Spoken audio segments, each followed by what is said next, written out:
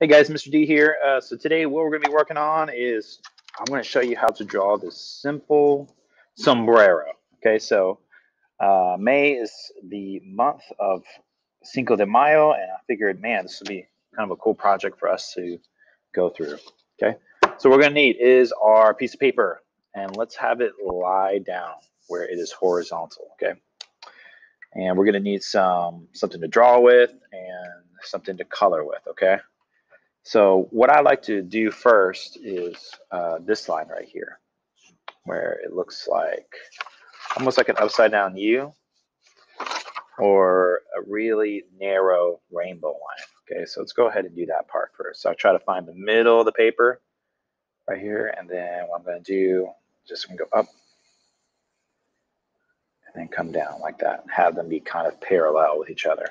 Okay, then I'm going to go about halfway right here, and then I'm going to go do this line. I'm going to take my time with it, go around, go around, go around. And then I'm going to try and find where I started right about there. Okay. So this line is super important. Okay. I say just take your time with it. If you need to, watch me do it a few times and then try it. Okay. This next part is really important. This line right here. This line, we want to make sure it's a curved line. So let's go ahead and try that. Curve it and then connect it. Okay. And then we're going to do that same line again, just a little higher, like that. All right, and I like adding some emphasis lines, so one right there, maybe a couple around it like this, just like that. And there's the sombrero. Pretty easy, right? Okay, now I'm going to color it yellow, but I want to show you a little trick that I like doing is leaving the middle white.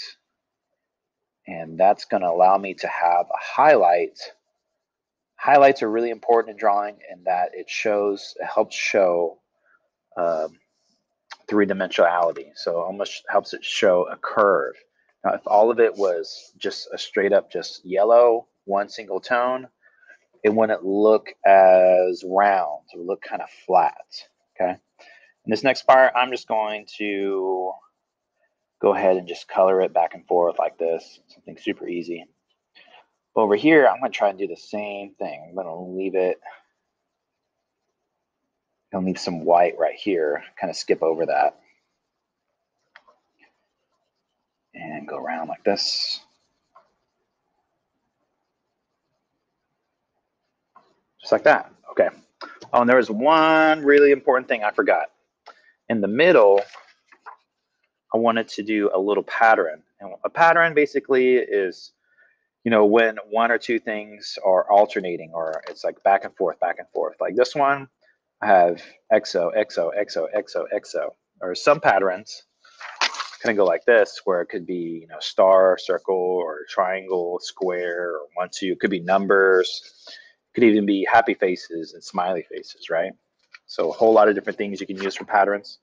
But to keep it simple, I'm just going to do the XOXO. So XO, XO, XO, XO. Just like that. Whoop. Let me fix that. All right, and in the middle, I'm going to make it red.